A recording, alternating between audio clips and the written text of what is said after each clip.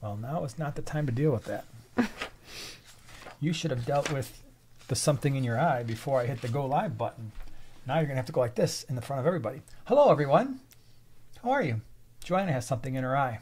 I don't. Now she's going to have to rub her eye in the middle of a public discourse. That's what we're doing today. We are having a public discourse. Really? Isn't it fun? That sounds very medieval. It does. It sounds very official, too. When you come here, your boy Jason, here to have a public discourse. Right? Many messages. No. So, thanks for being here. We actually have a subject today. I need to say right from the start, and I'll repeat it later. Oh, boy. I put the live stream out. I'm like, hey, let's talk about this topic tonight. And I'm not kidding you. Like, probably 10 or 15 minutes later, I go on my phone. I'm kind of scrolling through the videos that released today. And Corey released a video about the very same thing. I promise with my whole heart. Didn't I say, I'm like, look at this. You're like. I was like, yeah. And I mean, his video came out like 4 hours before I even put the live stream thing out. So yeah, because I was like, oh, well, yours were probably like, you put yours out first. And he's no, like, I was like no. 4 hours after he did. So I wasn't copying. I wasn't trying to, like, do some controversial thing like we're going to do a reaction video to Aquarium Co-op and everything he said. I had no idea he did that video until I looked after I did. And then once I put it out, I'm like, well, I'm not changing it now because A, I wanted to talk about it, and B, there you go. It's been like a month since we've had a subject to talk about. So this is what I wanted to talk about. And so, yeah. It's a breeding fish sort of day. It is. All right, we're going to get it from all the people today. Davey says, great to see you guys last Thursday. Great info. Thanks. Glad you were there, Davey. Remember from Motor City Aquarium Society? Yes. He was repping the shirt too. It was pretty awesome. So thank you. Bravo. Yeah, appreciate you being there. So yeah, places we were, just want to say was that already?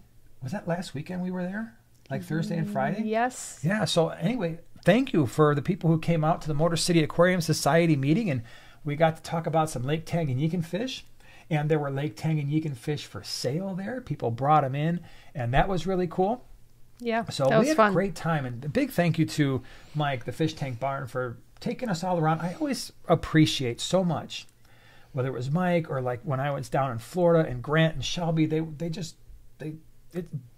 spending like a day or two just some serious tour guiding. Around. I mean, that is a commitment, and I really appreciate it, Mike, all the time that you spent driving us all around the Detroit area so we could see some cool stuff. We got to see your fish room and some cool pet stores. So thank you. And thank you to everybody who came out because it's an awesome group. If you are in, I just have to say, if you are in the Motor City Aquarium Society, realm, the Detroit area, if you haven't checked it out, you really need to. It was a really great group. Everybody there, I can't even talk today. You should know I'm extremely tired. Yeah. And I don't even have a good reason. The reason I am tired is because I was watching too many Seinfeld episodes last night. And one turned into 2, which turned into 4. Next thing I know, it was like midnight, and I have to get up early. So, oh, boy. Yeah. So I'm probably not going to make a lot of sense. Mike, thank you very much for the super chat, Fish Tank Barn. Had a great time taking you guys around. Thanks for coming out. Well, thank you once again for hanging out with us for the couple days. That was pretty awesome. Good times. And you know what? Remember what else Mike got for us that was super, super special? Snow. Thank you. Yeah, Thank that you was very very much. special. That was definitely on the top of my list of things that were loved it. Not special, but no, it was awesome. And yeah, so speaking of that, videos that have come out, we did a very fast-paced sort of fish room tour of Mike's Fish Room, the Fish Tank Barn. And of course, the idea is if you want to see more, check out his channel. So we did that. That was Sunday. If you haven't seen it, check it out. He's got some really cool, he's got a wide variety of fish. So some different types of cichlids, and there are a lot of live bearers there. If you're into those sorts of things, check it out. So, and then today, what did you do on the small scape on your channel? Oh, talking rasboras. Talking rasboras. Best rasboras for 20 gallons and under. All right. So there you go. So if you like rasboras, you like nano fish, check out the small scape, her video that she released today. It was all about rasboras. Tomorrow, members video will be out, and then Sunday I will have, of course, a video out for everybody on this channel. So, oh my gosh, what are you kicking over there? You're going to break something, and then the whole internet's going to crash, and we're all going to blame you. The whole internet, all over the world. Fair enough. Just tack it right on. Yeah. Places we're going to be, and let's see.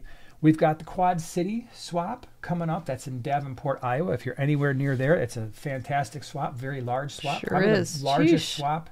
Well, it is the largest swap we've ever been to by far. Really cool. So we're going to be back there on the 26th of this month, which is not this coming Sunday, but the following one. We will have fish on the website, usually 3 or 4 days ahead of time for pre-orders if you want to check that out. But if you're in the area or it's within an hour, hour and a half, trust me, it is. Or even, I mean, there were people that came from further away than that. It's well worth it. It's pretty cool. The week after that, on the 2nd of April, we'll be at the GCCA swap, also a very wonderful swap. And then for those of you who didn't catch the little announcement, we are doing something new. For those of you who like to buy fish, but like, I can't get to a place on a Sunday morning. Well, at the GCCA meetings, at least the ones that we attend, we're doing pre-orders for that as well. And so the GCCA meeting next month is on the 9th. It's a Sunday evening. So if you're busy in the morning and you want to pop by and might be fish on a convenient. Sunday evening, you could do that. And then we've got the Greenwater swap on Saturday, April the 15th. And then once that's done, the swap season really slows down. At that point, we just have a couple Greenwater swaps in the summertime, and then things don't pick up until the fall. So if you are somebody who isn't, and this doesn't just go for this area, I would definitely check if you're not fully aware of, and you like the swaps, you're thinking about going to one, check your area, check your clubs and see when they have them, because a lot of them are starting to wind things down in April, and they don't reappear until September or October in many cases. So just kind of keep that in mind as you think about your fish plan for the year. So those are the announcements for this fine day. Man, I got all that done in 6 minutes. That's pretty good. Good job. Thank you very much. And I did that with very, very little sleep. PV 1973, wish I could get green cubitais here. I know I spelled it wrong. You were pretty close. You were pretty close. Yeah, they're cool fish. They are definitely cool fish. They're not super, and it's not probably just around you. They're definitely harder to find sometimes. Mm-hmm. But does Flip usually have them? Yes, yeah, Flip Aquatics. Yeah, if you're looking for nanofish and you can't find them around you because they can be hard to find, Flip Aquatics is definitely the place to go online for all your nanofish and shrimp needs. Most definitely. Yep. Shelby says, finally caught a live stream while it is actually live. Yay! That's cool. Glad you're here while we're actually Shelby. live. Unless it's a fake live. What is that called? We're like just deep AI. fake? Yeah, we're AI people now. And it's not actually even us. We're sitting downstairs watching TV right now, and our AIs are just doing a thing. Hello, you've reached the life model decoy. It's like those scammers, those videos, the scammers who scam scammers, and they have like the fake voices that they use. It's really funny. Yeah, that's us. Just gone crazy. Oh, my AI is going crazy. Okay, so anyway, today's topic, the topic for this evening, is all about fish breeding, selling fish. It kind of, the way I outlined it, I just got like little bullet point things I want to talk about. I kind of outlined it as fish breeding and just selling fish in general. And what got me thinking about it is, and we did a whole series on this topic, and I put the first video in the description. So for those of you who are watching, if you want to check out the series we did, I did a kind of an intro video. That's what's linked. Some things to think about, some of which we'll touch on here, but I want to hit some different ideas compared to what I did in the video. And then we've got an entire Breeding for Profit series where we started everything from a 10-gallon, I want to say up to like a 75-gallon, maybe even larger. Maybe it was a 125, where we did a whole bunch of breeding for profit ideas. So if you're really interested in this, if you really are thinking about, hey, you know what, it'd be cool to sell fish, breed fish, have a side hustle, a full hustle, a front hustle, whatever you want to call it, then that series may be something you'd be interested in. Desert Fish, thank you so much. That was really cool. Desert Fish just gifted 5 Primetime Aquatics memberships. And so we've got 5 new primates coming on board. We got Bruce and Medcow and Silver Creek and Kelly and Michelle are all here hanging out with us. One of these times, can you do a community post and ask if you want to be called primates, primetimers? We did that. Did you? Well, how do you think I got the names in the first place? None of these names were mine. Well, yeah, I know, but have you ever done a vote? Like, which I'd be curious which one's the most popular. Which one we want to settle on? We don't necessarily have to settle. Why do we have to be one called one group? We don't have to be. I'm just curious which one will come out ahead. It's just like a sausage race at the Brewers Park. You know, they're all winners. You know, they're all running the race.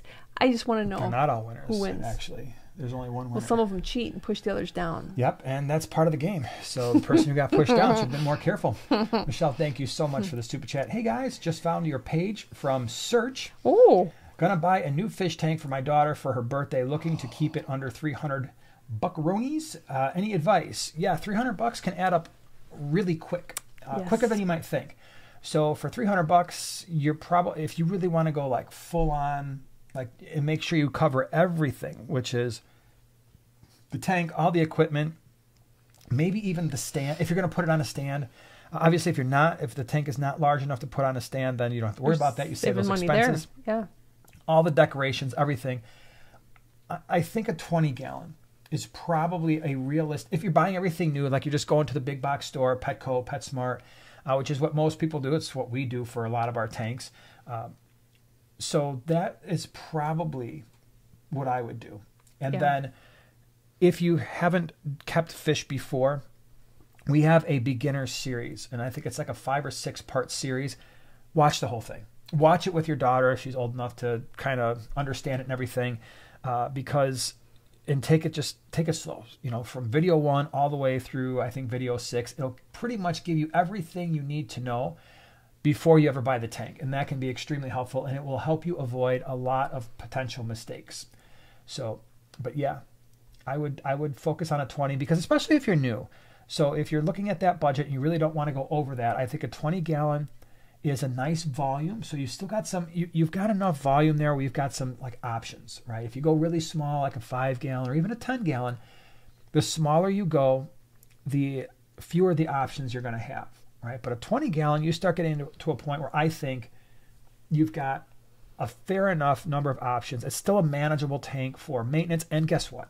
If you decide, wow, you know what, my daughter loved this for 3 weeks and then never look at the tank again, and now it's my tank and I don't have time to care for it, you're not going to get anywhere close to what you spent on it. But if you turn around and sell it, you also didn't lose a ton of money either. So definitely, that's what I would do. And one of the greatest things about the 20-gallon, it's big enough to put in green neons. Sure. That is definitely true. That is definitely true. But it is a good size for a nice school of fish. Duke, real quick, and then we're going to get into the thing. Duke's got a great question. Do you have any tips on filming your fish? I find it impossible to get certain fish in focus. Step back. Yes. So a lot of your faster moving fish, I mean, sometimes, you know, I can tell you guppies, endlers, green kubatai, some of my like Mbuna cichlids, they are constantly on the move and they move very quickly. And so at that point, what I'm doing is I'm not trying to focus on a single fish and follow it all around the tank, because that just makes it makes for bad video. And so what I will do is I will step back from the tank and I will get the entire tank in focus and then just let the fish do what they want. They can swim all around, and those for the most part are going to be the shots that you see for the fish that are really moving fast and just don't sit still. Make sure all the other lights are off in the room. Yeah. And if possible, get yourself a nice black blanket, a tablecloth, a cardigan, whatever. Drape it over your back while you're videoing. If there's reflection. Yeah. Usually there's almost always some reflection coming from somewhere. Yeah, but if you're far enough back, that doesn't happen. We have obviously issues because we have a fish room, but if you're just filming a tank, it's not going to be as big of an issue. The other thing too, and this is a pro tip for you, if you move the fish tank light closer to the front of the tank, it creates a very different look than if the fish tank light is towards the back of the tank. And so I will often play with the lights to see what is looking best for the tank at that time. So that can be very, very helpful. Okay, breeding fish for profit. I wanted to talk about this, and the reason I wanted to talk about this subject is I'm on Facebook. I glance at Facebook. I glance at Facebook groups. I see what people are doing. I think at this point I've got, like, I don't know, there's probably 5,000 people on our Primetime Aquatics page. By the way, if you haven't checked it out, do that. Facebook, we're on Primetime Aquatics. There's a lot of people there. And then where I see things that I'd like to address here today is just on the posts that people post. And one of the things I see often, more often than I thought I would, is people going from, oh, I just got into the hobby, to bam, I've got 50, or bam, I've got 5 tanks, to bam, I want to make fish keeping my life, and I want to breed fish, I want to make a bunch of money, and so now I'm setting up a fish room, or now I'm putting 30 or 40 tanks in a place, and maybe they've only been keeping fish for 6 months or a year. There's nothing wrong with that, right? But the purpose here is to say, okay, if you are somebody who wants to breed fish and make money, let's think through the best way to do that and not just rush into a situation that could potentially cost you a lot of time, cost you a lot of money, and in the end, be a lot more trouble than it's worth. And that's the whole point of tonight's live stream. And that's what I want to try to help people kind of through with this thing. Again, we've got the Breeding for Profit series. I've got the first video in the description if you want to see that. But when it comes to what I see, and it's not just, going on Facebook or anything like that. It's when I talk to people at swaps, whether it's people buying fish or other vendors or new vendors, I see a lot of things that are like, wow, you're really going 0 to 100 here pretty quick. And it can be problematic. And so I think the first thing is what I mentioned already, and that is way too many tanks, way too fast.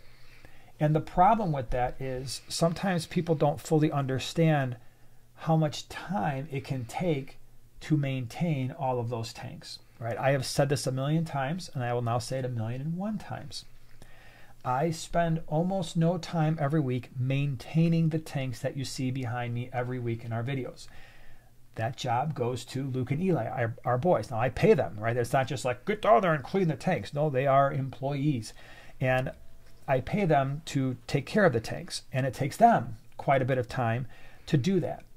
If and when that stops becoming an option, I am either going to have to cut down on the number of tanks, or I'm going to have to automate a lot of the tanks that we have and do auto water change and all that kind of stuff, because I don't have the time, Joanna does not have the time to go down there and maintain 75 to 80 aquariums. So piece of advice number 1. Take it slow. And I saw somebody in here, yeah, Kevin, slow, patience, and learn. I can just, all right, we're done. Kevin said it all. I'm going to be more verbose because that's just how I roll. But Kevin, you hit it. Slow, patience, and learn. That's absolutely true. I love it. I couldn't said it any better myself. Don't go too fast. Make sure, especially if you're newer to fish keeping, that you understand what it is you're getting into. And that usually takes time. Again, sometimes we're not accounting for the time it's going to take. And if we're trying to breed fish and make money, well, what would you pay yourself per hour? What does your current job pay you per hour? If you were to figure out, maybe you're on salary and you have to figure out, okay, well, what am I worth hourly? What am I making if I breed fish, right? Based on the amount of time it takes me to maintain my tanks, feed the fish, care for baby fish, or pull fish that are have laid eggs or are holding eggs or fry in their mouth. You got to account for all that time.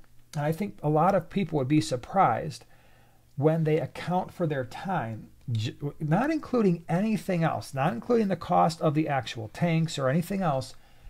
It becomes a whole lot less, I guess, inviting. The idea is maybe not as great when you're like, wow, you know what? If I include all my time, I'm actually making like $4 an hour. It's like I could have made more money if I just went and got a part-time job somewhere at a warehouse or something like that, or a Lowe's or Home Depot. So think about your time. The other thing you want to consider, you're gonna have to feed these fish, both if you're breeding or whatever, you're selling fish. The fish that you have in your fish room, you've got to feed them, and you've got power. And so that means your filters cost money, your lights cost money. How are you heating the tanks? We heat the entire basement. It's just far more efficient to do that than try to run 75 heaters in 75 different tanks. It's the reason why we have sponge filters in our fish room, because I can't have hang-on backs in every single tank. We don't have enough power. And even if we did have the available power in our basement to do that, the cost would be astronomical. We would go broke within 2 or 3 months trying to do that. And so consider that as well. Build that into your cost structure, your time and the food and the power and of course all the equipment. And because you have to consider all that when you deal with your ROI, your return on investment. You've made an investment in equipment and power and food and in time. And in the end, you've got to make sure that when you are breeding fish and when you're selling the fish, you're making up for all of that time and money and energy and all that kind of stuff. So definitely something you want to deal with. The other thing that I think when people are moving very, very fast is they don't fully appreciate most of the people in the United States are not in an area where breeding fish for profit and ramping that idea up, right, to scaling it to a larger degree. Most people in this country do not live in the right parts of the United States to do that, to do it efficiently and to really compete. How many of you, if you had to guess, where do you think most big, hardcore fish companies, fish breeders, wholesalers, where do you think they're located? I bet some of you know the answer to that question. Most of them are in southern Florida, mid to south Florida. And Reef said that right from the beginning. Yeah, Florida. And the reason for that, and this, if you've never been down there and you've never toured, if you've never had the opportunity to tour some of the people or the companies that are breeding fish on a large scale, you can't fully appreciate what it is they're doing. And it is really, really, really efficient. You've got people, and these could be anywhere from just the person doing it in their home to a smaller company to a larger company.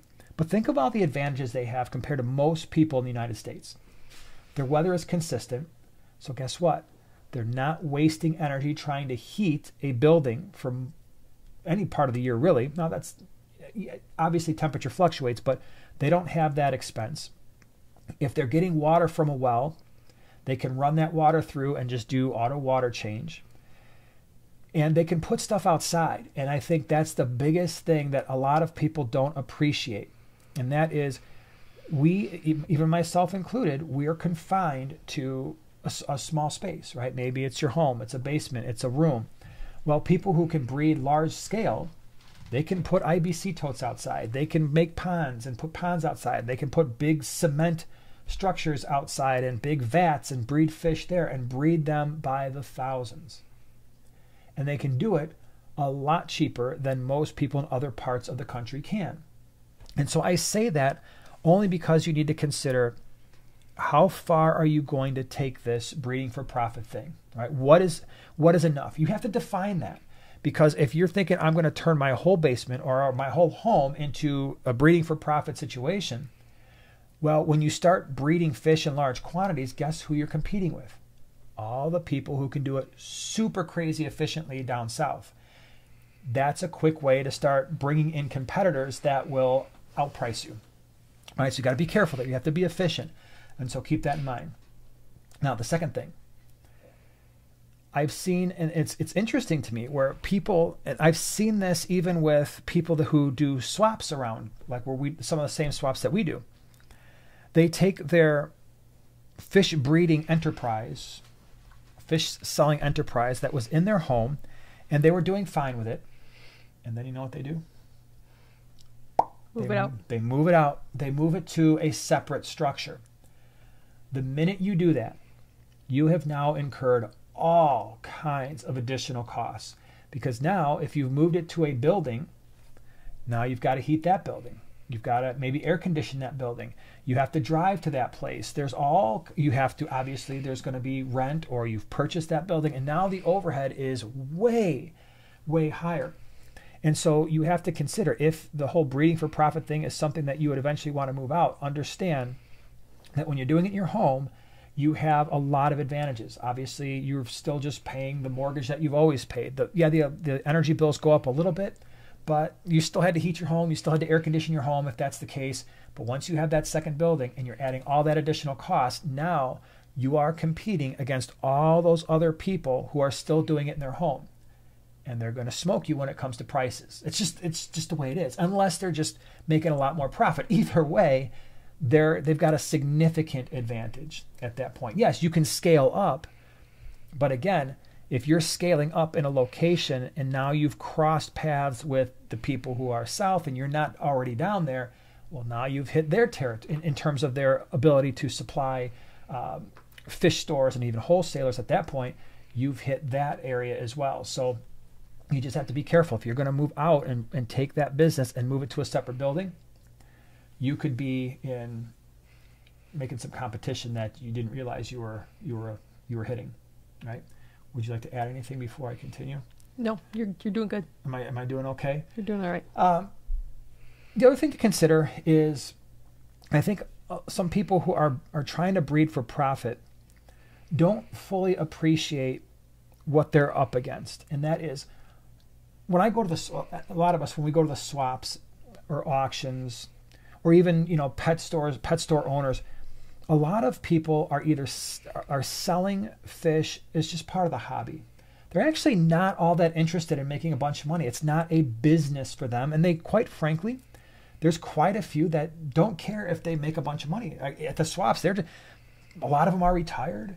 And they're just like, you know what, I'm going to go there and I'm going to make a little bit of money, a little bit of pocket money. It's going to be a little bit worth my time. I'm going to hang out and see all the, the people that I like to hang out with. I mean, that's one of the funnest things for us is, trust me, it is not fun getting up at 3:30 in the morning. Mm-mm. That is not the fun part of the swap. Bagging all those fish is not fun. Mm-mm. What is fun is going to see everybody else that we get to see, a couple times a month. Fish peeps. And the people who come in and we get to talk to them. So that's a lot of fun. And so you have to keep in mind, if you are breeding for profit and you are actually trying to make a profit, a return on investment, whether you're selling to a pet store or whether you're going to a swap or an auction, you are going to be competing with people who actually are like, I'm happy if I make a profit. I don't need to make a lot of money. This is just something I do for fun. Or some people are like, you know what, I really believe that I want to get these really cool fish into as many people's hands as possible. And then you're sitting there trying to make a profit, but their prices are so low. It's like, well, they're just buying all their fish and their fish are just as good as mine. And now we got a problem, right? So you just have to keep that in mind. Keep in mind who you're competing with. The next thing, especially if you are going 0 to 60 very, very quickly, and this is a big one. This is the one that I'm like, wow, okay. You get somebody who's only been keeping fish for 6 months to a year, and don't get me wrong, that's a nice amount of experience for a hobbyist, right? At a year, you're getting to a point where you're learning a lot, right? You're learning a lot, but have you learned enough to deal with all of the potential issues that go with either just straight up selling fish or breeding fish for profit or buying fish and growing them out or whatever it is you're going to do, right? And what I mean by that is, do you truly understand the behavior of the fish?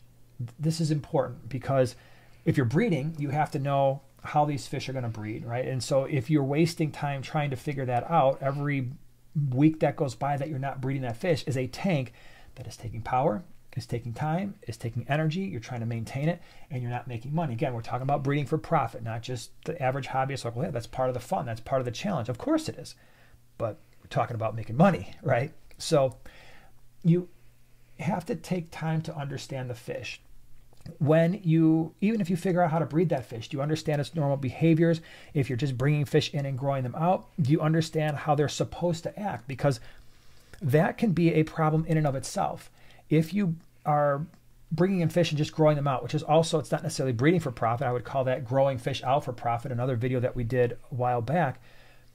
If you bring fish in and they're not acting right, but you've never had them before and you don't have any experience with them, you may very well wind up with a fish that's sick and you don't even realize it until it's too late, right? And so that can create a lot of problems in a very short period of time. And so you want to have the experience to know, how do the fish normally act? How do I breed these fish? Have I ever done it just for fun? Because then that's the time when you start thinking about, okay, maybe I can get into this and other people will like the fish too, right?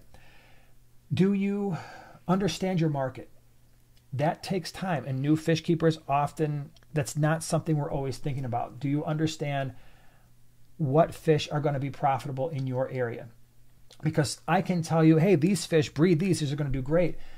And in your area, they might do horrible, right? So if you are in an area in the upper Northwest and I'm like, oh my gosh, you've got to breed shell dwellers. They're just, people go crazy for them here, and you breed them up there, but everybody's got soft water with a lower pH and they all just die. you're going to, and not to mention the fact you had to go through the process of making your water harder so that they would be happy. Now you're trying to sell fish and you're trying to convince other people to mess with their water parameters, and the average hobbyist doesn't want to do that. Or now you're trying to sell them to a pet store, and the pet store's like, hey, you know what? Yeah, these gold ocelotus, these shell dwellers are so cool. They got great color, but I can't sell very many of a whole lot of them, because if people come in and they're not used to making their water harder with a higher pH, they wind up killing them. Then I got to refund their money, and so then I'm losing money, and I'm creating bad blood between me and my customers. So I really don't want those fish, right? So be careful when you see people online saying breed these fish and you're going to make a bunch of money. You have to recognize your market, and that takes time. What that means is go to all the pet stores, see what they're selling. You don't have to even talk to the pet store owners. I'm not saying go in there and hound everybody. Hey, what's your best selling fish? I'm going to breed it for you. You don't even have to do that. You know how you're going to know that? When you walk in there week after week or month after month and you see, wow, they are constantly bringing this type of fish in. It's a certain type of tetra or a group of tetras or rasboras or cichlids or some weird type of specialty fish, oddball fish. You're like, wow, they bring a lot of these in. And then I go to 3 other pet stores in the area, and they're all got their niche and they're all moving certain types of fish. That gives you a lot of information, but that also takes time. If you're at swaps, right? If you've got swaps in your area and you're trying to breed fish and sell them there, right? You're trying to get an idea of not only what people are breeding, but how are you going to compete, right? And so that's my next point, I think, is you got to know your competition, right? When you're breeding for profit, you have to know what you're up against. We've kind of addressed that already with knowing your competition. Means how big of a commitment do you want to make? How many tanks do you want? How much square footage do you want? And so that's going to help determine who you're going to compete with, right? So the other thing too, you have to understand that some of the fish that are easy to breed, like, oh, I'm going to just get into the hobby and I'm going to breed, I don't know, mutt guppies, just various platies and mollies, and maybe I'm going to breed some peacock cichlids and some mbuna. Those are all great fish, and there is a market for those fish, but you also have to understand those are often fish that people breed at first because they are some of the easier fish to breed, provided that you have the water parameters for them. So if it's relatively easy to breed those fish compared to other types, a lot of other people are breeding them too. But not only that, you're going to be competing with people who didn't want to breed them on purpose, right? So how many times have you heard, yeah, I got some guppies and now I got a tank full of them. Yeah, I got some mollies, I've got some platies, and now I'm overrun with them. That will happen. So I'll give you a really good example. Shell dwellers in the Chicagoland area. The multis. You guys have all seen the multi tank, the 50-gallon lowboy. Well, guess what? You throw in 6 multis in a 50-gallon lowboy, and within a year to maybe 15 months, you might have 100. And so if the fish are not in that market already, it's really easy to move those fish. You're thinking, wow, this is great. This is awesome. And then all those other people get those fish and they get a half a dozen, and now they've got a bunch of fish and they're moving them out. And so all of a sudden you're starting to see the prices go and get lower and lower and lower and lower until you get to a point like we were talking last week about Neolamprologus burchardi. Great fish, but they breed like crazy. And once they fill up a tank, you're like, what am I going to do? They're basically like the guppies of Lake Tanganyika and cichlids. Once you get them, you're like, what am I supposed to do with these? Guess what? Everybody's in the same boat. What am I supposed to do with all these fish? It's one of the reasons why I love that fish. We had a 37-gallon tank set up for it. And guess what? I broke it down. I took all the rest of the burchardi I had. I moved them out to the swaps. I kept one of the best males. I put that in the 125. I threw a few other ones in the a different 125 with the peacock cichlids. Don't judge me. It's worked out fine. They're all doing great. And I'm like, that's it. I don't want to breed these anymore because they're just a little bit too, there's no return on investment in those fish. I can still enjoy them, but I don't have to keep a whole tank filled with them. Large South American cichlids. Right? It's really fun to watch a pair of Oscars sitting on fry. They're great parents. And somebody else mentioned convict. I saw a comment come through here, convict cichlids. That's fun too. Great parents. And when they have hundreds and hundreds and hundreds of fry, what are you going to do with them?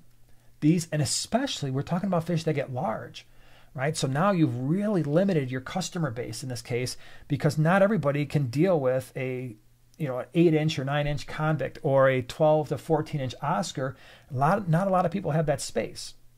And certainly in your area, if you've got 300 or 400 of these things, how are you going to move those, right? Pet stores aren't going to want all those fish. You're not going to be able to move them at swaps, most likely. We'll talk about the online avenues here in a second, but you just have to be really careful because they can be really, really difficult to move. I remember we had our Midas cichlids breed. It's in the video. If you ever want to go back to our Midas cichlid care video, it was really cool because I was in that video. I love when I'm able to do this. I was able to show the fish from when I got them when they were small, watch them grow up, watch them mature, and then we had the pair, Roger and Ruby, and then they had Fry. I'm looking at this 75-gallon, like there has got to be like 1,000 fish in this tank. And I think we were able to sell a bunch. We gave a bunch away. I think somebody picked up at one point like 50 of them when they were like not even an inch. And it was, you can overrun an entire market with large South American, Central American cichlids in a hurry. No matter how cool they look, there's probably not a market for all those fish. Nope. That'd have to be a big market. Yeah. You remember all those fish? I sure do. Yeah, that was crazy. So again, when you're thinking about breeding fish for profit, you really have to be thinking about the fish that are going to do well in your area. And once again, that will take time. That is not necessarily something you want to be learning after setting up a fish room with 20, 30, 40, 50 fish tanks. Like, yep, I'm going out there and I'm going to make fish breeding my thing. If you don't know the market, you could potentially waste a lot of time and a lot of money and have a bunch of fish and be like, I don't know what to do with these. It turns out, yeah, I bred them, yay for me, but nobody wanted them. And so now what am I going to do? So that's a really important aspect, is knowing which fish to breed and knowing which fish are going to overrun a market in a hurry. The competition thing, I think, is something I want to talk, and we're almost done, and then we'll take your questions here in a few minutes. But I think the competition thing is big, and I've kind of touched on it a couple times already. And, again, fish that are easy to breed, that could be a problem, right? The other thing to consider, and not enough people talk about this, and this is actually one of the things that I was thinking, like, wow, you know what? There are people out there who are like, okay, you know what? Yeah, I'm not going to, the guppies in my area are overrun. Maybe I'm not going to breed. I'm not going out of my way to breed a bunch of different shell dwellers. I mean, they breed, but I'm not trying to like enhance their breeding. I actually took down one of our multi-tanks. I sold those out. I'm like, all right, I just got the 50-gallon low boy now because I've got all these fish. I can't just keep breeding them and then not have anywhere to bring them, right? So when we're considering that, you also have to consider something else that not enough people are talking about, and that is, are the fish you are breeding cheaper for other people just to bring them in, whether that's through a wholesaler or an importer? They're so cheap that, yeah, not a lot of people are breeding. I hear all the time. People ask us all the time, why don't you breed tetras? Why don't you breed rasboras? Why? Why would I want to take up an entire tank to breed fish, to grow out these First of all, there are a lot more, it takes a lot more effort to breed barbs, tetras, rasboras, rainbow fish, these egg scattering fish with these minute little tiny fry. And now I have got an entire tank dedicated to those fish for many, many months before they get to a sellable size. And in the end, pet stores and all kinds of people are just bringing these fish in, and they're bringing them in for pretty much about, when you figure in my time, the food, the energy, they're bringing them in for less than I can sell them for and actually make an ROI, a return on investment. I'm not saying don't breed those fish, because your area could be very different. But what I am saying is you have to not only consider what other people in your area are breeding, but also, and this takes time and experience, what people are, pet stores or your swap people, how are they bringing the fish in? Because if you can't compete with them because they're not wasting tanks, for 4 months or 3 or 4 months to get these fish to grow out, you could run into a problem in terms of pricing, right? Again, how are you going to compete on price? I already mentioned this, but take a look at swaps in your area if you have them. All right, look at what people are specializing in. I'll give you an example. I love angelfish. I would actually like to breed angelfish at some point, just because I find them beautiful. Some of the really kind of rare angelfish, but I'm never going to do it. You know why? because there is a father-son couple. They're the Cans. Yeah. I want to get over there. I need to get over to their fish room. I want to film their fish room. They are exceptional angelfish breeders. And what I mean by that is you go to the swap and I look at the fish that they're selling, and their angelfish look amazing. They've really got it down, and they're selling them at a price that is outstanding. I mean, if you go to the GCCA swaps, I think they might be at Quad, at Greenwater. If you're looking for angelfish, and God, it's not like a sponsor or anything like that. I mean, I know who they are, and I'm friendly with them, but it's not like they're paying us to say this. They've got some of the most amazing angelfish I've ever seen. So it's like, why would I try to compete with them?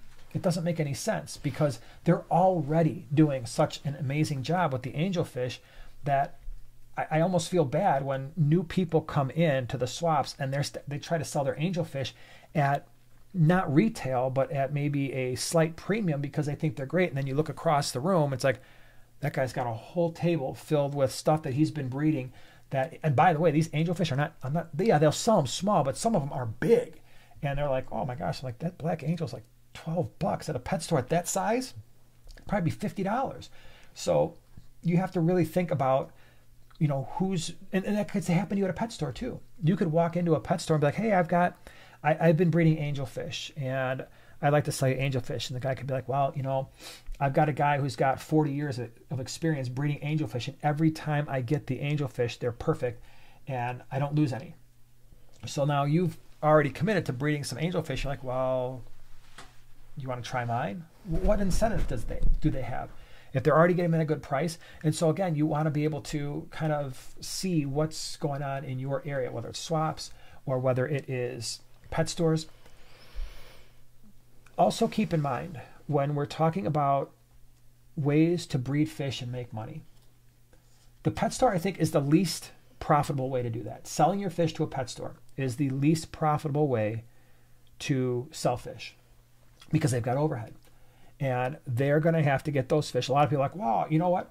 How come this fish you're selling for $8? Can't you give me $4?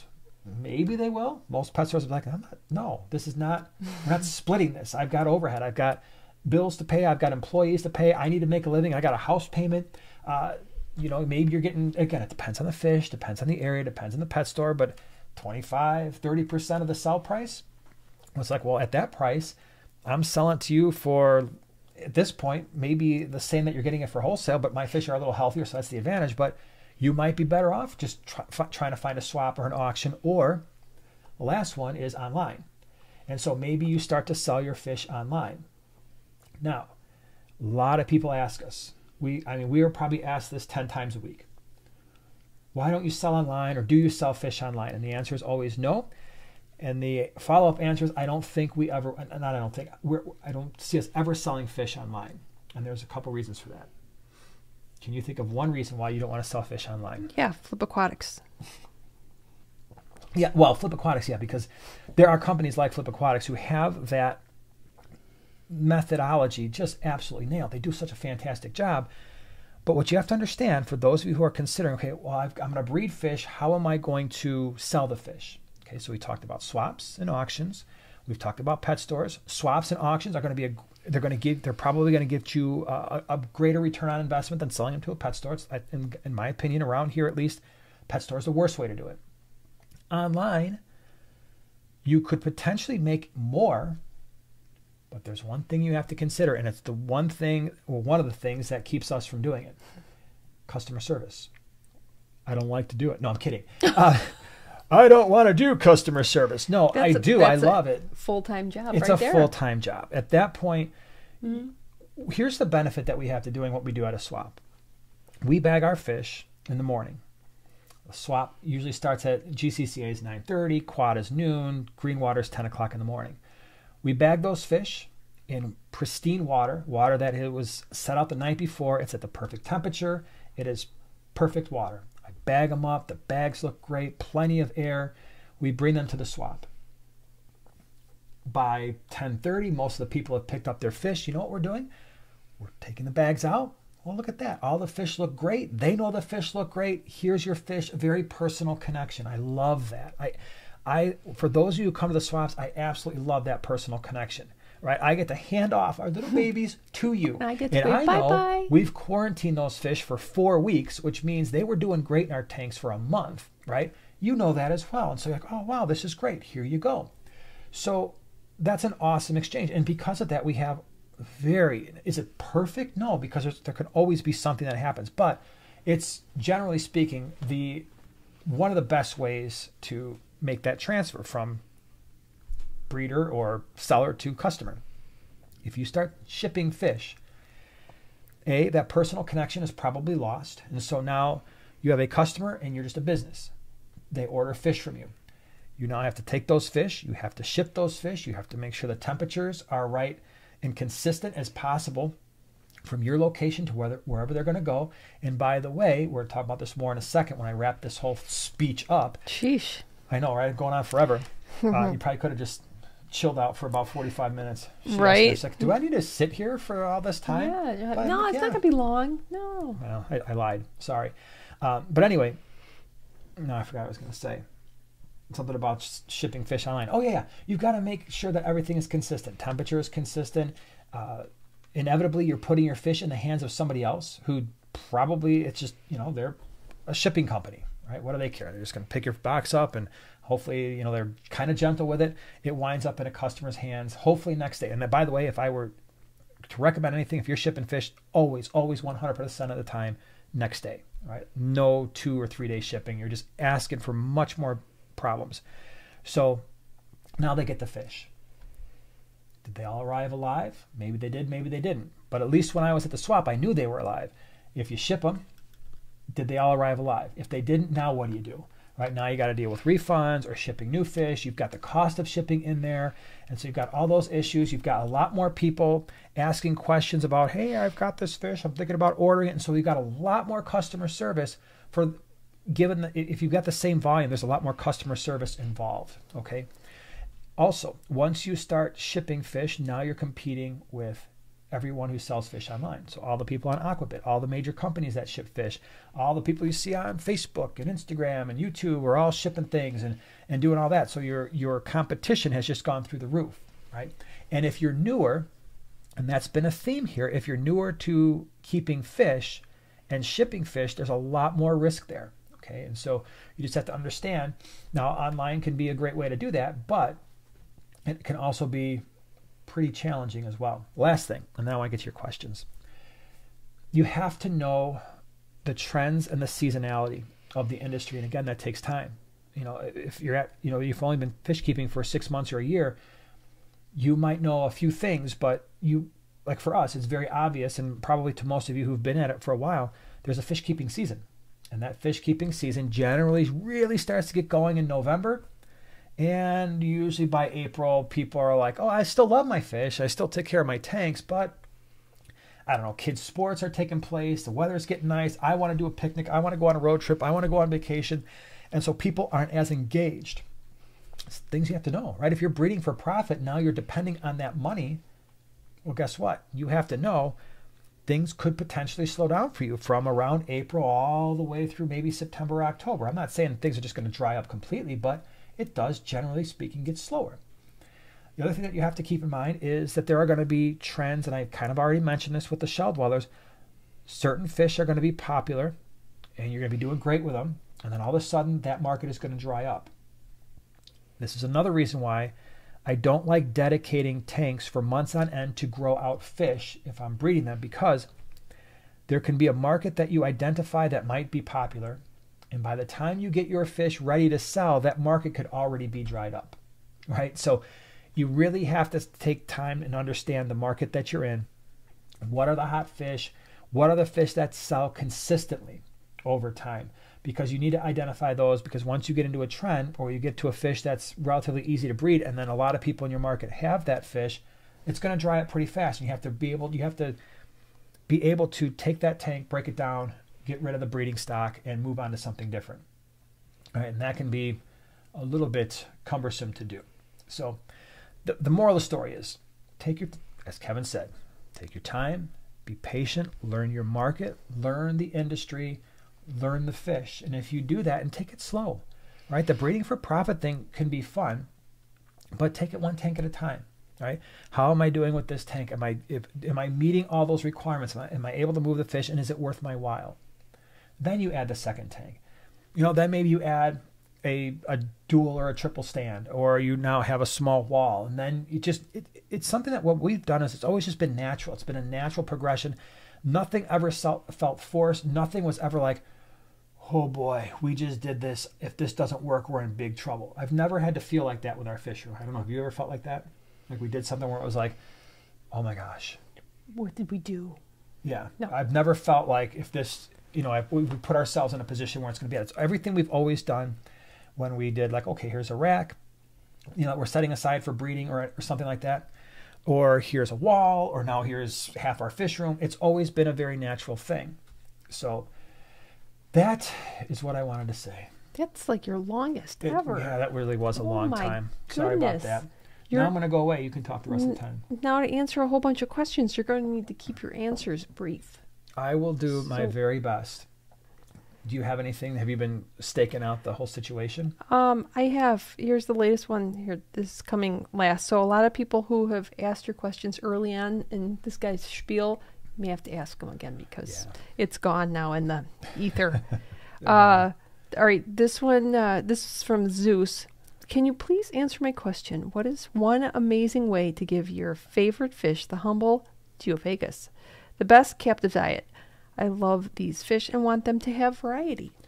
So I'll just tell you what I feed geophagus, and we keep a lot of them. We've got a couple hundred of them in the fish room right now.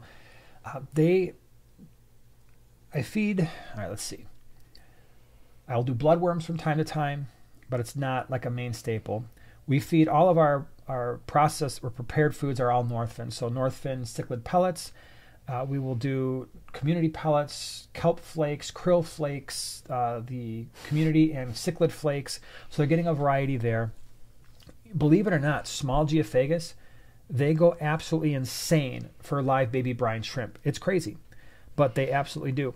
One of the things that I've been doing in the fish room the last week that nobody knows about, except for now you're going to know about it, is I've got a culture of Daphnia going, and they go crazy for that as well. So that's pretty cool. I'll do a video on that later, but I have a culture of Daphnia going. Frozen brine shrimp, they like that a lot. And so I found that generally speaking, is a pretty good variety. And I've always had good luck with geophagus. I mean, the one that we've got in the 150 right now is probably one of the oldest fish in the fish room at this point, at least 8 years old, probably older. So that's what I do with them. This is a name from the past here. James Nature Aquatics in the house. What's up? Hey, James. I haven't talked to you in forever, although I haven't been on Instagram since the Thanksgiving Day parade. Yeah. So anyways, and that's usually where I would kind of chat with you. But, James gave Thank you very much for the super chat. Appreciate that. Thank you, James. I hope you are well. Sue said, can you do a care video on Malawi trout? I'm interested in starting a tank for some. I've never kept them. Malawi trout? Yeah. I think we're talking about the, I think that's the one that Mike has, the one I just filmed. So he's probably, I wonder if, although his are pretty young, so I don't know if he's done a video on those yet either.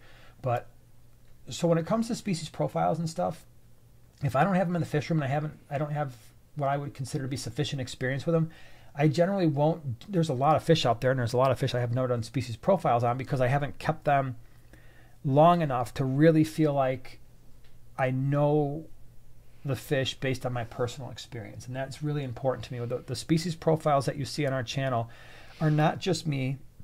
I'm not saying that a lot of people do this, but I know some do, because when you're watching a YouTube video, you can always tell when somebody is doing a video on a fish or on a subject that they Googled, as opposed to doing a video on a fish or a subject from personal experience.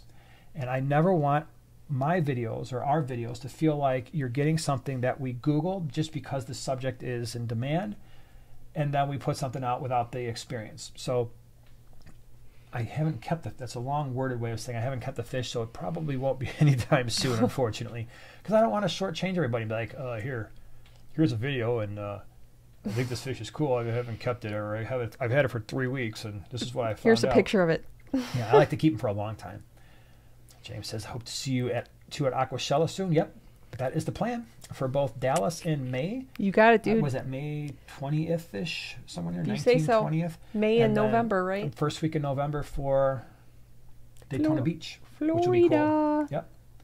That will be cool. Tom says, loving my three Altafrons I got from you guys about 3 or 4 months back at Greenwater. Slowly but surely growing up. Well, that's cool. I'm glad to hear that they're doing great. It's a majestic fish. And all Geophagus take time to grow, but when they do, it is well worth the wait. And they will hopefully give you years of enjoyment after that. Tim says, Jason, when are you going to write a book? You know, here, you don't even know this. That'd be cool. Well, first of all, I have written or am a lead author and editor of 2 lab manuals. And I have thought, hey, microbiology and biology manuals. That's a science joke. Yeah. And I never had the desire to write a book up until about a month or 2 ago. Really? And all of a sudden I was like, I think it would be pretty cool just as a life thing just to write a book. Me too. Somewhere related to fish keeping. I don't know what it would be about, but coffee table book on coffee tables. Yeah. I'll just write a Kramer book on fish. Yeah. Right? Yep. Yeah, but I don't know, maybe someday. It'd be pretty cool. Legend says, I wish it wasn't so hard to get a shipment of fish to Hawaii. I bet. That's probably a whole lot of fun. Mm-hmm. But then again, you have Hawaii.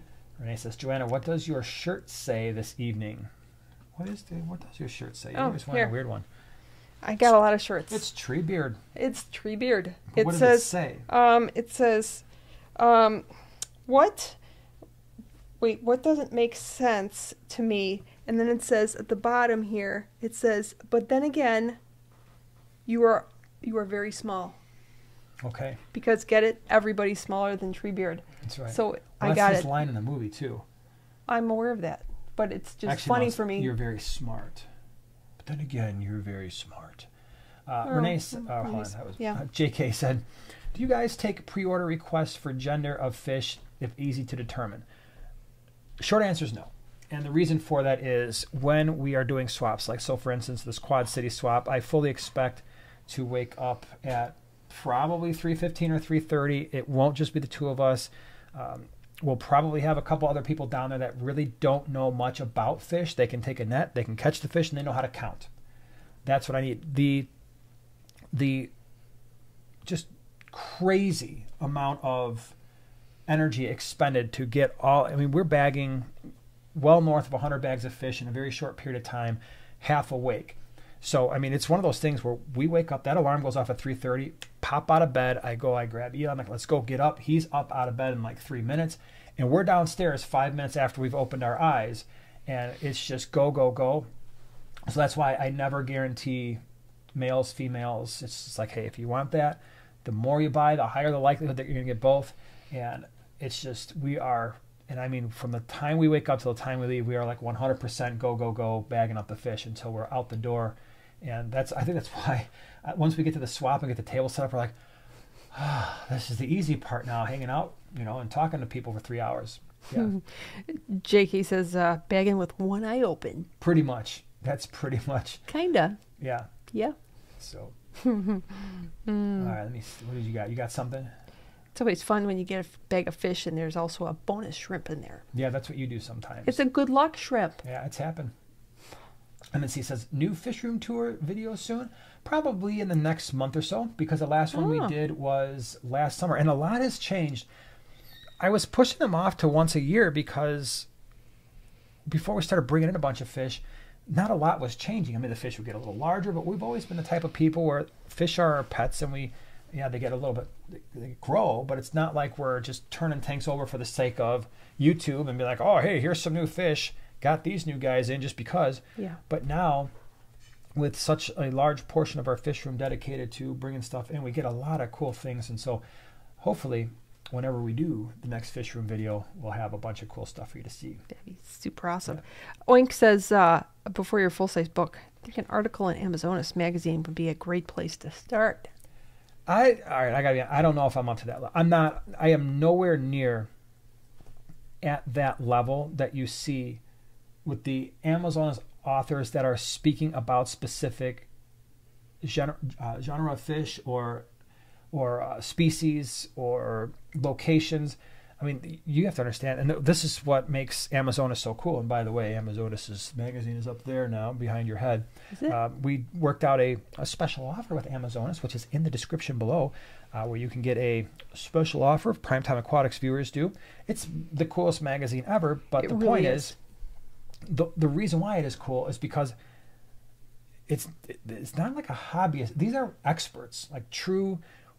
When you go to a meeting and you see somebody who's like been in the muck, in the mud, and on the riverbank, and they're catching these fish and they're bringing them home, and they're the first people to ever figure out how to breed them. Like when you read those articles, they're like, "Yep, I first encountered this fish back in 1978 in a small group in an unknown puddle in the middle of Australia.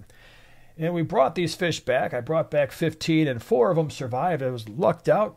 I got 2 males and 2 females, and I began to figure out how to spawn a fish that no one's ever seen, nor that they know existed. And thanks to me, now the fish is spread worldwide, and now I can talk about them and tell you all about this fish." And you got somebody else doing the same thing for another fish. I've kept fish a long time, but I am not at that level where I'm the person bringing the fish from some continent far off land and like really getting in there and working with these fish and trying to get these really difficult fish to breed. Are you ready for a very timely question? I am ready for a timely question. Because this question is coming from Ireland. Love it. It's from Thomas or Tomas. Hi guys, Tom from Ireland. Setting up CO2 in my discus tank. My pH is 8 and parts per million around 350. I am automatically reading my pH. What's the safe pH to drop to for the fish during the day from 8? Happy St. Patrick's Day too, by the way. So hold on, the parts per million was 350. So is that TDS? Because TDS, what you're going to want to do is you're going to want to measure KH, carbonate hardness, because the carbonate hardness is the buffering capacity of your water. And so with a TDS of 350, it's very reasonable to have a KH probably somewhere close to 8 to 10 or 12, right? I mean, it's possible. It might not be. Maybe you've just got a lot of general hardness in there. But if your KH is on the harder, if you have harder water and your KH is on the higher side, you might not get a dip in pH just because you're running CO2, especially if you're running the CO2 properly, right? And so the number of, and I don't run CO2, but the bubble count is sufficient so that the plants are taking it in, but it's not really winding up in the water all that much. So that hopefully isn't going to be a big issue because the plants will be taking it up. If your pH is going to drop, it's probably actually going to drop at night. And the reason for that is once you shut it sounds backwards, but once you shut the CO2 off, once the lights go out, if you have a lot of plants in the tank, right, or even some algae, what will happen is all of those plants that were doing photosynthesis during the day, they switch to the same type of metabolism that we have, which means they start breaking down all those stored sugars. And instead of producing oxygen and taking the CO2 out of the water, they do the opposite.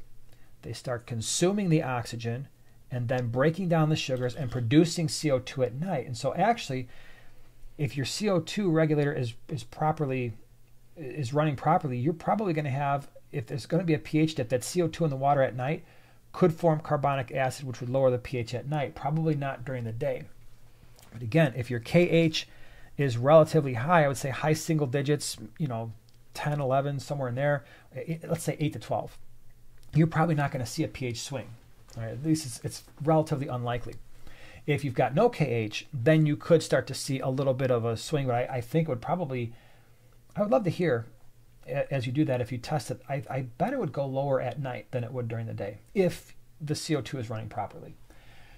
Now, to answer your question, what would be an acceptable amount of change? Well, one, you're dealing with discus, and so discus don't like change a whole lot at all. Two, you're keeping them at a relatively high pH, right? You said pH of 8, right? Yes. So that's pretty high. I mean, discus in the ideal world would like, hey man, I'll take upper 6s, 7s, okay. Yes, you can keep discus in the upper 7s or even 8. People do it in Chicagoland all the time. Often they're cutting some of that tap water with RO just to make sure that it's not quite so hard. But pH is a little high, and if you start seeing that pH swing from like 8 down to 7.5, back to 8, that's starting to get pretty extreme. 7.6, 7.5, somewhere in there if it's starting out at an 8. Dave from Iowa. Do you know? He's been a member for 24 months. Dave. It just seems like yesterday. I don't know. It does. Just getting my new 60-gallon breeder set up. Will all rainbow fish get along with other rainbows? When are you changing the tanks behind you? That's a funny question, Dave. Let's just take that last question first. We have differences of opinions because do we though? We do because I want to just all of this. Bye-bye. I would totally redo this whole area because the whole area. I don't like it. Yeah, we do have a difference of opinion there. I don't like it. And then the 4 tanks, I was going to rescape them, which I'm still debating. It may be temporary, even if I were to rescape them. But I've been leery to do it because there's a lot of babies. We have the Leeskilly in 2 of these tanks, the Heterandria formosas, my little Fermies. Yeah. And there are so many little tiny babies in there that I every time I'm like, oh, I shouldn't, because I really don't want to do anything to those little babies. That's why you can't see the one tank behind Joanna's head, but there's a big giant blob of subwasser tang in there. And the babies, it's almost like saltwater where they kind of go in and out of there, almost like it's a coral. And then these guys over here, the gold Leeskilly fish, those guys are, the little tiny babies are everywhere. Yeah. But at least in terms of the tank, I think it would be cool to have, we talked about a 55 at one point, but then you brought up the best point ever. I was like, well, most 55s have a rim. I don't know what that's going to look like behind us if we've got just a standard 55 with a rim. So I think we'd want to go rimless, which creates all kinds of problems. So exactly. So we're still kind of figuring that out. Now, for your first question, the question that pertains to you, rainbow fish. Yeah, for the most part, we've kept lots of different rainbows together. We at this point have had lots of rainbows in the fish room. So we've had Bosemani, Mechalochai, Kurumoy, blue rainbows, red rainbows, all the little ones like the fork tails and the smaller ones. The dwarf rainbow. And we've kept them all at various times together, and I didn't really notice any unusual aggression activity. So, and I know I'm missing. The Allanite. Oh, that rainbow was so cool. I wish I would have gotten so many more of those. But yeah, I think 60-gallon breeder would be a good tank for them. It's a 4-foot tank. They don't need a ton of height. They'll be active, and it'll be cool. Now, the next question, Dave, is since you're from Iowa, are you going to go to Quad City? Because if you are, we're going to have a bunch of rainbows that we could potentially bring. Just keep that in mind there, sir. Cool. Even if not, just go to hang out. Oh, Amisa says, thought you were considering a 33 long. We did. We did, but it may not be enough for you guys to look at. It might be too short. You might be like, what is that back there? It would be shorter than the tanks that we have currently because it's only about 12 inches, and these are, with the elevation, at least 13 or 13 and a half, something like that. Because what would be perfect to scape and what would be really fun would be that we have a 22 long, but that too would be kind of, it would look kind of silly. It would look shrimpy compared to what we got back there now. Yeah, we need like a 200. 200. I would not argue with that. Right. Jay says, want to buy rainbow and firemouth cichlid. What type of care does it need, and can they stay in a heavily planted aquarium? Rainbows can. Your firemouth is going to dig. The firemouths love to dig, and so if you've got plants in the substrate, most likely they'll try to dig them up. Our Thrychthys didn't really eat plants all that much, which is Thrychthys maculopinus is the same genus as Thrychthys miki, which is the firemouth. So I don't know how much they're going to want to eat the plants, but they're definitely going to dig. But the combination of the firemouth and rainbows will probably work just fine. I imagine they would just ignore one another. At least the Thrychthys that we had and the rainbows that we'd had in that 75 at one time, they didn't interact at all. Angie Bear says, what do you do with fish while rescaping it? If you don't have an extra tank, would Rubbermaid containers be safe temporarily? Yeah, there's lots of options for that, and that can be very simple, especially if you have, like in some of the tanks that I'm at some point going to rescape. If you have a small group, you can put them in a little bucket. You can have a little specimen container that you can just hang off the side, depending on how long you plan on having them. You could put a little air stone or your existing sponge filter. Just kind of put it right in there, and they'll stay there for quite a while you gussy stuff up. But James, I'm going to remember you said this, James. He said he knows that I like killifish. I do. He's going to collect some natives when we're down for Daytona. He can catch them in his backyard any day of the week. Nice. Can you imagine? That's pretty cool. That's awesome. I'm I'd going be to remember very you said that. distracted if I could catch cool fish. Can you imagine around that? Just around like my for area. fun? Just like, what do I Yeah. got? Cool. Catch and release? Yep. That would be pretty awesome. Hold on, I just saw something. I don't know where it went. Wax says, you both are an inspiration and possess a plethora of information. Oh, oink. It's been a long time since I've possessed a plethora of anything, but thank you very much. Love Appreciate you, it. Oink. Everybody say how much we love Oink. She's the best. Gary says, our guppy mama just had 19 babies. First time breeder. Our tank is going to be filling up. Yeah, it will be. And it's exciting. It's one of the things we were talking about when we were at the fish meeting at the Motor City Aquarius Society meeting last week. And that is, it doesn't really matter what you're breeding or how many times those fish have bred. When you see little tiny babies, it's just so rewarding. It's like, that happened in an aquarium that I created. So it doesn't matter if it's guppies or cichlids or some crazy thing.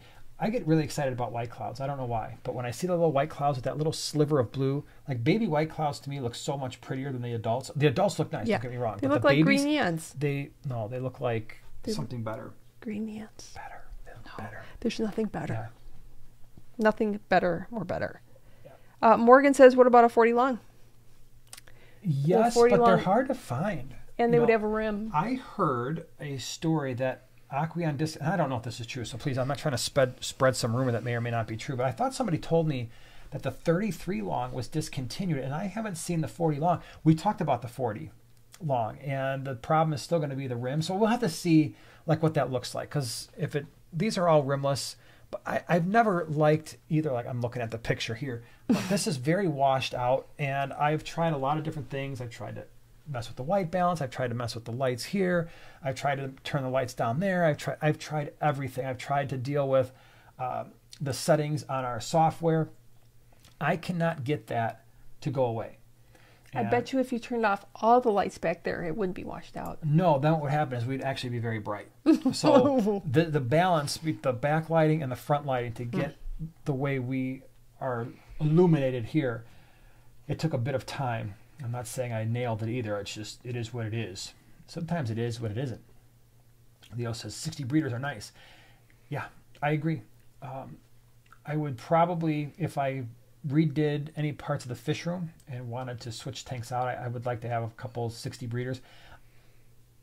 I don't know if I would, if I only had one tank, I'd probably still opt for the 75 because I don't find it too terribly difficult to work on, even though it's a little bit taller. But for people who don't want to be standing on a step stool or they have a hard time getting to the bottom of a 75, the 60 breeder is outstanding.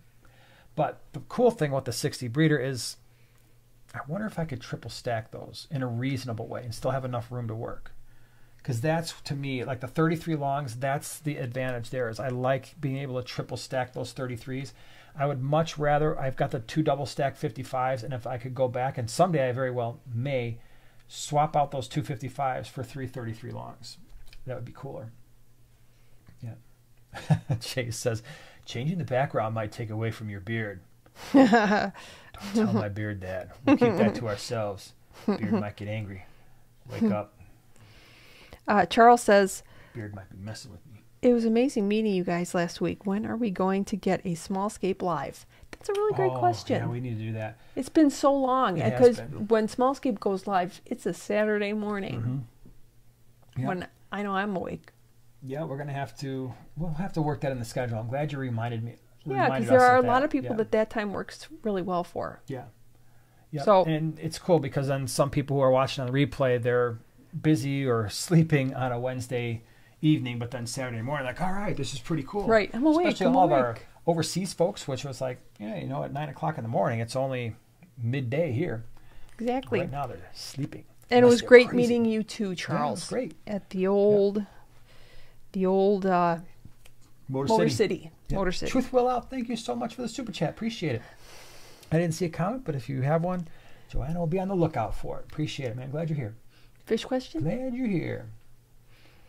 Charles says, I have a 20 long, 5 albino cories, 8 zebra daniels, Mr. Snail ternarites, and ram's horn snails, 10 blue shrimp, What could be my centerpiece fish? I have 11 types of plants in the tank also.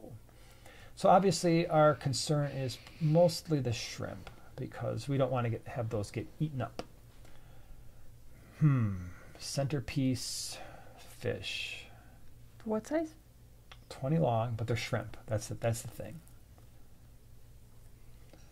I don't know if I trust a true centerpiece fish around shrimp. The smallest centerpiece fish I can think of is a honey gourami. I know they're going to pick off the shrimplets.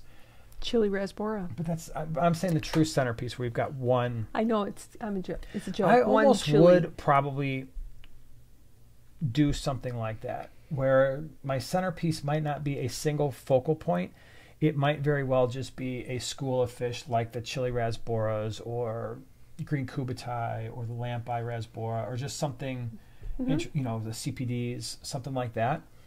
And then the other thing I suppose you could do, if you wanted to do it's not really a centerpiece either, but just, I guess it's kind of different, like a clown pleco. Just give you a little bit of a different vibe. If you saw it. Yeah, if you see it, a heavily planted tank, it might go missing sometimes. Like, I'll see you every 6 months, but it'd be exciting when you do. Misa says, I'd love to see you on Saturday. That'd be cool. That would be fun. Yeah, we'll have to figure that out. Yeah. We really do. Put that on the books. I'm going to put it on the books. Phil says, I have a week-long conference this fall. What are your thoughts about auto fish feeders? I don't use them because our auto fish feeders are people that come to the house and stay here while we're gone. So when we leave and go somewhere, we usually there's like people here. I mean, the boys are here. We've got adults here that are taking care of things. So if I was going to use the one auto feeder I've used that I liked, I think it was the Eheim. The Eheim auto feeder, which just rests on top of the tank, and it's got 4 different compartments.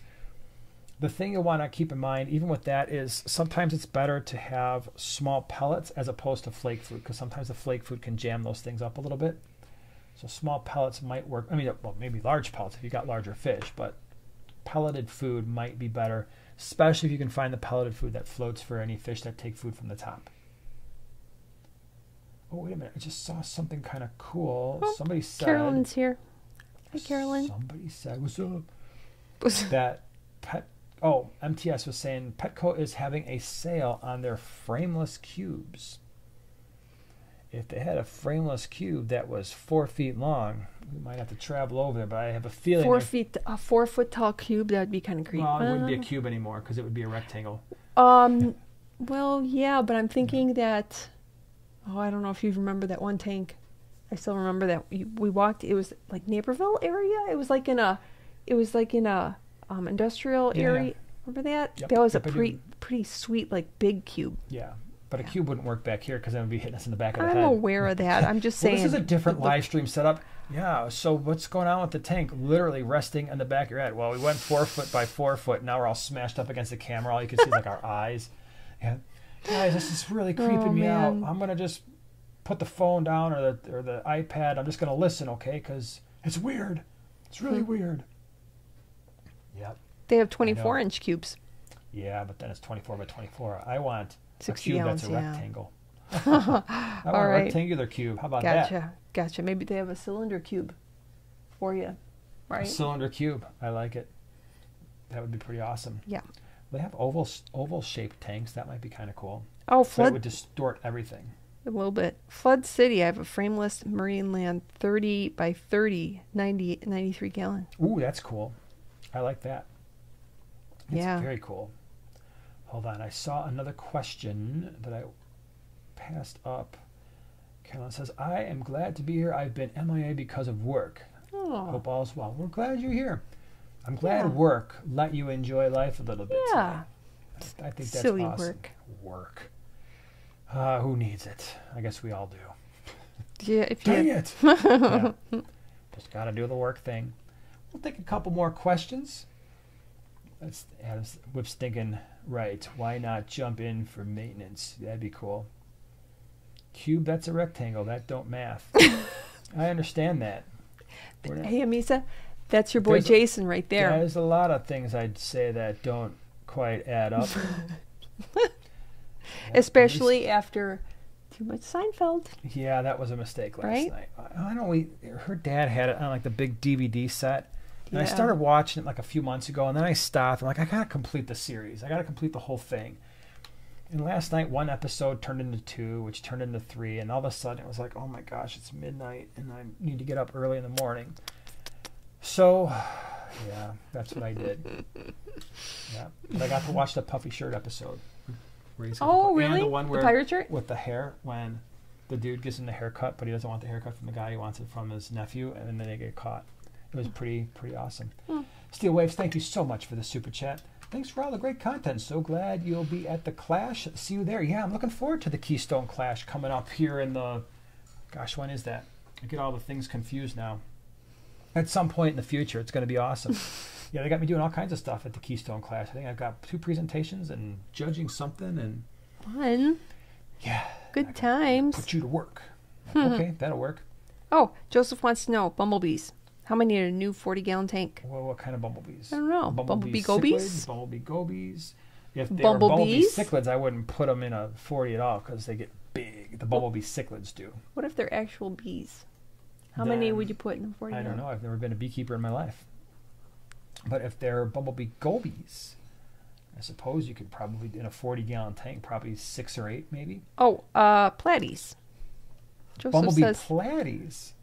Okay. That's... I didn't see that coming. Well, but then that's pretty cool looking tank. I would start with 6. And the only reason why is I'd get a couple males and maybe 4 or 5 females and then let them breed. And you could do what we were talking about before. You breed a whole bunch of bumblebee platies and be like, where am I going to put all these things? But that's kind of the fun. Unless you're going to have fish in there that you know are going to eat the platy babies. If that's the case and you really like them, then you can up your game and do like, all right, let's do 4 males and 8 females, let's say. That would be cool. Cheryl says, hi, Joanna. Hi, Cheryl. I'm commenting on what you said earlier about Instagram. I still miss seeing you on there. I know. Yeah, and green hearts. Green heart. I know, but you know what? There's a number of reasons. Not only do you see what everybody else is working on, which is great. It can be a lot of good inspiration. One, it's too much inspiration for me. So if I get too much, it's like intake. Just too much that I don't get anything done. I can't decide. So I see that's cool and that's cool. Oh yeah, and I want to do something like that. And then I do nothing. And then the other thing is there were certain scapes that I wanted to do when I started my channel. You don't even know that. I drew them out and everything, and I've not yet done them. So it's almost like get those done and then get some new inspiration. So yeah, I miss being on Instagram too, though. I do. At some point, I'm going to be back. I'm going back. You're going back. Dee says, why not bag some fish the night before? Yeah, we've talked about doing that, and we're headed in that direction, I think, but I really don't like leaving fish in a bag for that long. But it may happen. The one thing that I've got to do is I don't have an oxygen thingy, so I'd have to do that oxygen cylinder, so that's why we bag in the morning. I do have an auto bag sealer now, which is cool. And if I did that, I'd probably want to put some ammonia lock pads in there as well. So there's a couple more things that I would add to the process. I tested out our bag sealer because the other thing is I want to make sure, it was funny, I had upside down bags all over like the kitchen floor because I want to make sure they don't leak. Exactly. So we got the clamper thing. What I have, like 20, 25 bags just filled with water, not fish. Along the wall, like along propped the back against of the the wall, couch, upside down, and then if there were any wet spots, because you have to adjust the machine, and I want to make sure that I had it adjusted properly. And so I've got it adjusted properly for the small bags, but not for the large ones yet, at least not to my satisfaction. They're fine for a few hours, but I don't want to put them in a bag and then overnight. And plus, the other thing too is even if I did that, I would never bag large fish or active fish the night before. And unfortunately, if we do a lot of rainbows or cichlids, those are fish I just don't want to bag the night before because their metabolism is too high, even if you stop feeding them ahead of time. Let's see here. Jay Hayes says, when do you feed fry guppy? I feed all of our fish twice a day, and I think that cuts down a lot on any predation. I think that keeps them happy. It keeps them growing consistently, and the grown-ups are happy. Because there's another comment here about, somebody asked about the tiger limia. What do I do to keep them from, where did that question go? I don't remember who asked it now. Oh, here it is, MNC. With your tiger limia, do you have a problem with them eating their fry? Nope. And again, I think it's because they get fed twice a day, and the tank gets live baby brine, and so everybody's really happy. Everybody's nice and full, and I've got a fair amount of hornwood at the top, some decent amount of plants at the bottom, and it just, yeah, I mean, if they are eating fry, it's not nearly enough to make a difference because that tank has got a lot of babies in it. Lots of babies. Yeah. Lots of babies. This is a fun stocking question. All right. Because this would be a sweet tank. I'm totally jealous. Formula C. How many CPDs, emerald dwarf rasboras, I've always thought those would make a good combo because they're so similar, and pygmy cories in a 22-gallon long. 22-gallon long. Mm-hmm. CPDs, emerald dwarfs, and pygmies. I would probably start with 10 to 12 of each. That's what I was going to say. I was going to say a dozen of each. Yeah.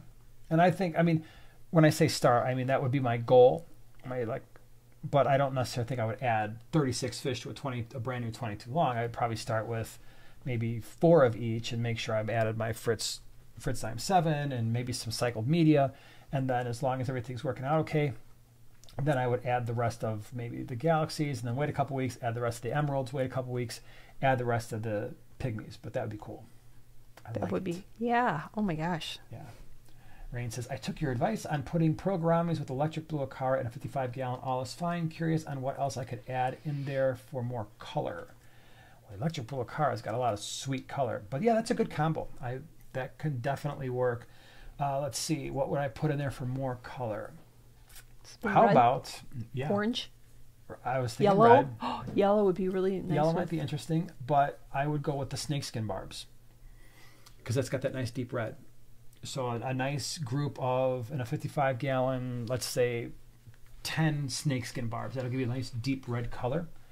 So you could do that. And then at the bottom, what if you did some Adelphi cories or some Venezuela cories, right? Or orange lasers or / gold laser cories. So it'd be a little color at the bottom. In a 55-gallon, if you wanted to add some color, you could also do some kind of a cool pleco, like a snowball pleco, something that's not like super, super crazy, or a sultan pleco. Yeah. Would be kind of interesting. Snowball would be pretty sweet. Yeah. So maybe that. Maybe that. What about green barbs? Too finippy. You're finippy. Yeah. But that would look really sweet, though. A legend says, how many Maltese, Julichromis, Lelupi, Leptosoma in a 75-gallon would that be a good community? Good community, you probably won't get a lot of breeding. So as long as you don't care about the babies surviving, if I'm setting up that tank, probably one half is going to be sand and shells. The other half, obviously still sand, but more rock work. So your Julies, your Lelupi can hang out in the rocks. Your Maltese are going to be more, and they're going to move the shells around anyway, but at least you'll have an open area for them with maybe like a rock on that side just to kind of break up line of sight a little bit. And then your Cyprichromis are going to be mid-water, upper half of the tank. So how many in a 75-gallon? I think you could get to a point where you've got a dozen Maltese, a dozen Cyprichromis, and at least 4 Julies and Lelupi. And then start there and see what it looks like. And you could always tinker with it and add a few here or there. Tinker. Yeah. MNC says, was there any fish at the fish tank barn that are on your list of fish to get? Yes. I liked the trout goodiad.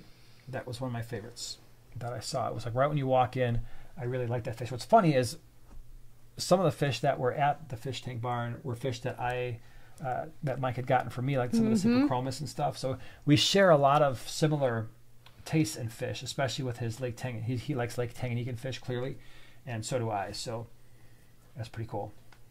Yeah, that was pretty cool. There were a lot of crypts that I actually wanted to steal, but I didn't. No. No. Walk out of there with why are your pants all wet? Because I got crypts in my pockets. I grabbed some crypts. Bob, that says, if the surface of my tank is completely filled with red root floaters and salvinia, will that block or hinder the oxygen air exchange produced from my air stone? It could potentially block a little bit of gas exchange. If the air stone, it depends on how high the air stone is, right? If it's creating a decent amount of surface agitation, it's less impactful. But yeah, it could block a little bit. I don't know if it necessarily will block enough to make a huge difference, but yeah, it could a little bit. All right, y'all. What do you think? Is it time? Oh, wow. That flew. Yeah, I know. It went by fast because I was blabbing for the first I know. 45, 50 minutes. Next week, we're going to do something a little bit different with the giveaway next week because it's going to be special. Yeah, it's going to be a special situation going on next week. At least I hope it will be a special situation. So remember that next week we'll do a giveaway / a special new thing with that. We're going to try something new. Whip, thank you so much for the waving cat. Appreciate that. So anyway, yeah, we'll be here. We'll be back. Same time, same place next Wednesday, 8 p.m. Central Standard Time. Harley giveaway. Yeah, that's the new thing. We're going to drive your bike to you. I don't know if we're going to do that, but thank you so much for being here. Really appreciate it. We will see you all next week. Appreciate all the questions and everything that came in and the super chats and for the moderators being here. Oh my gosh, yeah. And everybody just being awesome. Hi, second floor. We'll see you all next week. Thank you. Bye-bye.